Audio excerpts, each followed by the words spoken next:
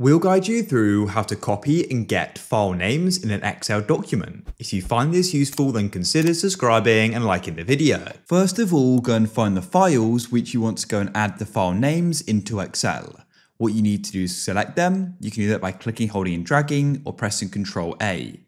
When you've got them selected, right click and you need to click on Copy as Path. Now come and open up your Excel sheet or document like so, and you want to go and paste them in by pressing Ctrl V. Make sure you select the cell you want to go and start with, just like so. Now, as you can see, we've got the entire file path. Now, what you want to do is go and click on one of the cells and go and select the file path. So in this case, I don't want to go and include the file name. So I'll place my cursor just before it and then go and select them like so. And I'll then right click and press copy or press Ctrl C. Then come into home at the top of Excel and come over to the right and select Find and Select and click on Replace. Then what you want to do is in Find What is go and right click and press Paste or Ctrl V.